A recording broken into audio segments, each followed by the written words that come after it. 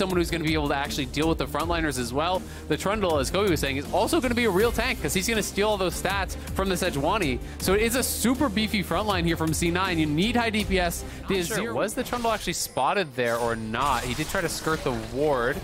Killer is up. WE gets pretty far, but still blocked up. Burns a flash. Chain lands. They're going to get it. They need 2 more shots. 1 more auto kills as Blabber holds the aggro. First blood again. All 3. Make sure EG get this dragon, this counter objective. So Renekton power here is being felt. It's a meager CS lead, you know, versus the Scion. But I like this use of the teleport cooldown.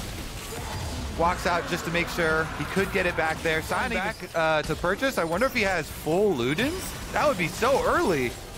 He got a kill. He was given first blood, so I think he doesn't have it. Just blasting yeah, there. That would be insanely early. If you get boost with first blood, I think it's possible, but oh, the pillar nearly catches him, but just away. The rest of the EG bot lane is slow for Fudge to get the rest, though, trying to kite it out. Charm on it, too. Is it enough, though? Is there backline access? Impact shoved around. Jojo wants in. Bit more damage, but he's gonna die. Berserker kills him. Trades one for the jungler. Not the best target here. Science holds the front, and they're going for more now. Can they get away? EG kiting for their lives.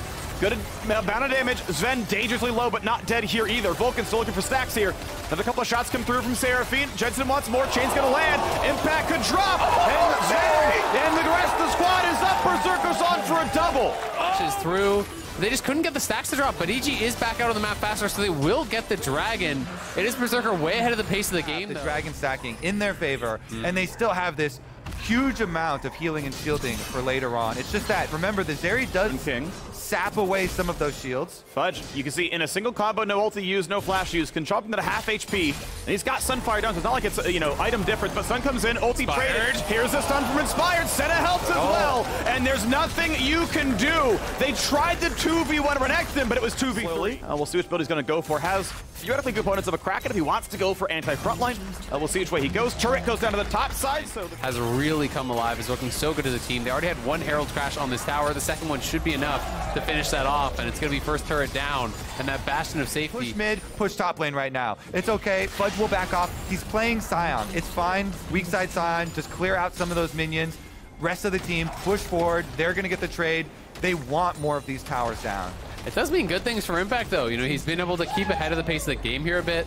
He's ultimate ready, but can he get around the big front stun? line? They're going for Azir. He's got no way out. Burns a stopwatch for a second, but will it be enough is the question. Impact wants to find his flank. Out goes Jojo. Berserker doesn't get a whole lot, but it's Jensen finding a kill in the back line. Before the Drake spawns, it's 5v4. Yeah, they're going to put a stop to that Drake second right now. Cloud9, 5v4, they reset. Berserker slows ulti. He held it for this fight, so he can still go off in this battle. I don't know if EG can do anything. Stun comes across, wanting to kill Blabber. Charm hits one. Will it kill Sven? Yes, they get the snipe. And Trundle as well. In a 4 versus 5. EG make it a 4 versus 3. They walk up too far. Blabber gets bursted. Now it is Evil Geniuses sustaining backup. The Seraphine. Oh my goodness. Dragon number 3 at only 20 minutes. Such a pivotal fight there for EG. Vulcan getting the last auto in on Trundle, I believe, to finish him off. And with no enemy jungler, they secure this. EG hanging on in this series. Yeah, Blabber and Sven both walking up there very aggressively without by the masquerade of Seraphine supports, not respecting the damage. Yeah, this is meant to be like the initial dragon. I don't think EG can force it easily. He's going to try again, Jensen.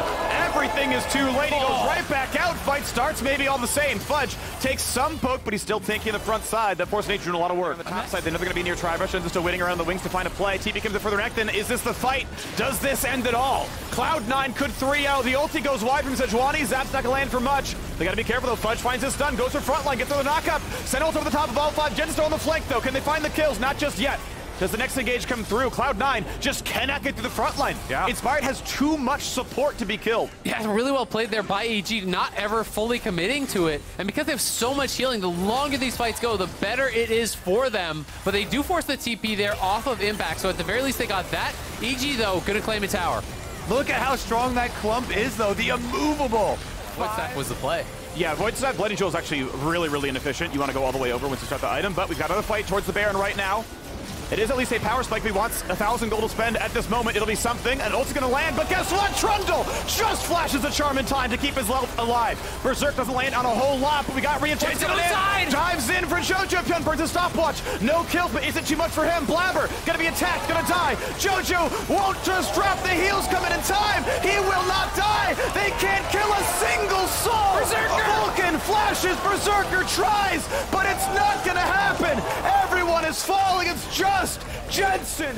What Danny had done just months ago in the Baron pit. It would have to be a miracle. It would. The health bars seem far too high. Gets a run of Impact. Impact buys a ton of time. No smite, doesn't matter. Baron claimed. Now can they... Cloud9 took so much damage from this Baron.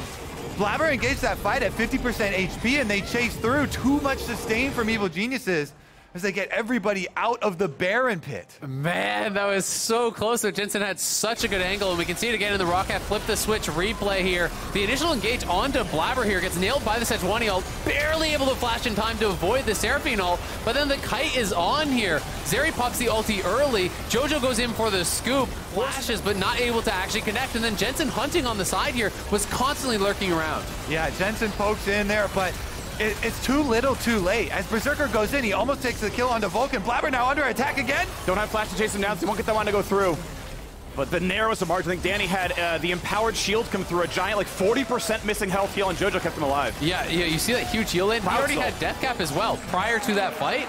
So that death cap amp on that massive heal was really all that kept Jojo alive. Between him and that Senna, there's so much healing in this squad, so much shielding.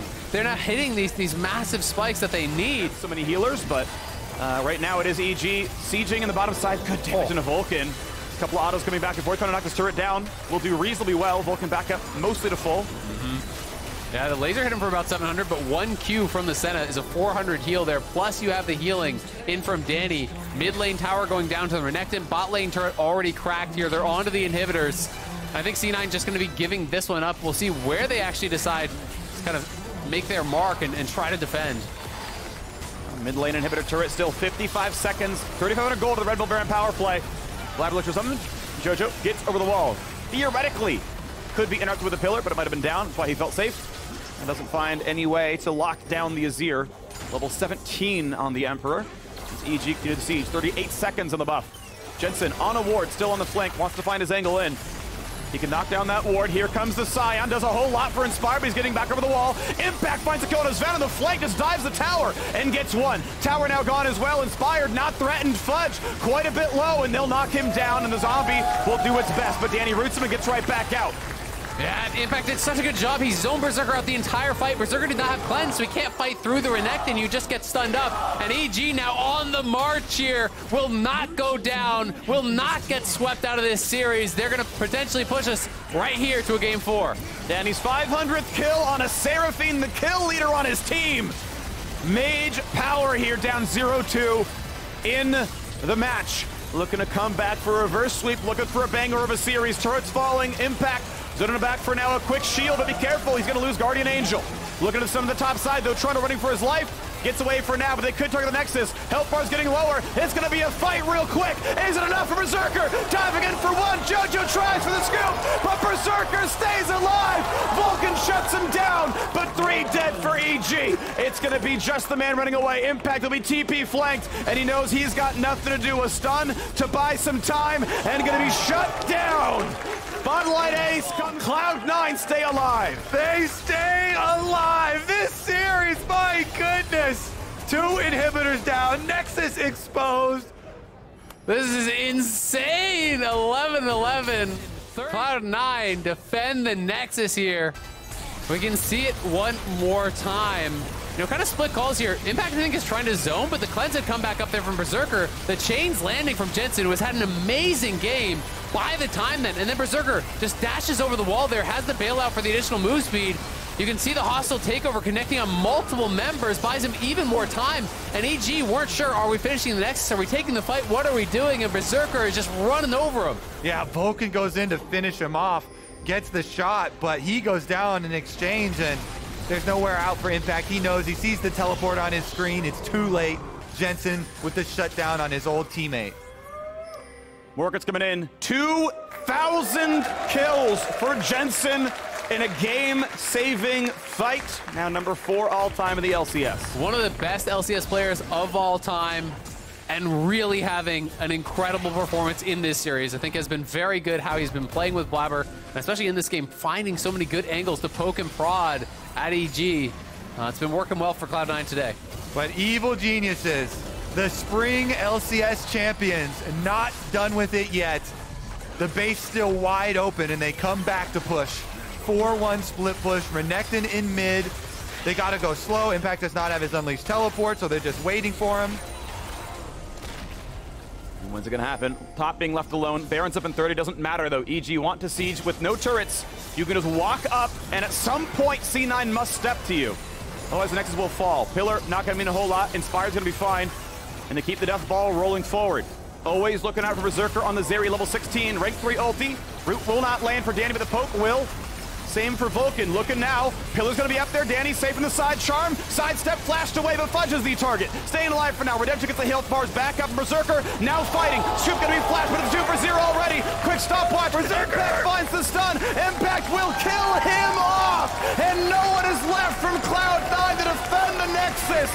We got a series on our hands. Evil Geniuses win game 3. EG comes storming back into the series.